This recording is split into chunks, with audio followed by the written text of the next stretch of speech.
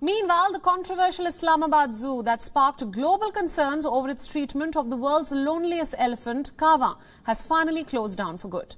The premises was shut down after two dancing bears, the last two animals housed in the zoo, were airlifted to a shelter overseas. Bablu and Susie, the two Himalayan bears, were held captive in the Marghazar Zoo for over a decade. After 13 years of being held captive, the bears were finally rescued and were airlifted to Jordan on Wednesday, where they will share hundreds of acres of forest space with 10 other bears. Dr. Amil Khalil, the member of the Global Animal Welfare Group, says that the two bears had some serious health concerns and that they will take time to adapt to the new natural habitat.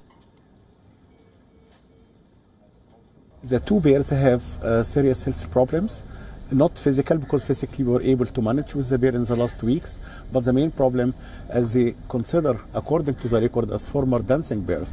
So some of the dancing bears without teeth at all. The male bear, Pablo, have one of his canine is severely infected, need immediate extraction as soon as we bring him to Jordan, and sure a lot of other things are needed, especially the stereotype behavior and the mental disturbance. Animals who are under captivity for a long time, this is really very hard. They need time to accommodate.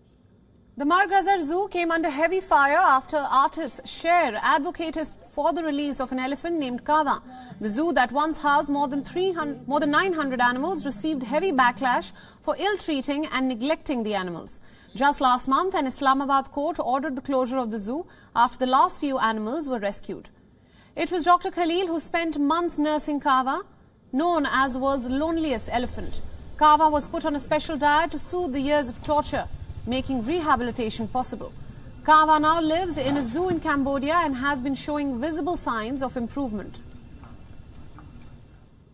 The last video I saw, Kavan was taking food from the other female elephant. So I see really Kavan is improving. Still a long trip for him to learn how to be a wild elephant. He never learned this from his mom, how to survive in the jungle. And I think he will get support from the female elephants, which will help him. Co-presented by Skoda. Simply clever.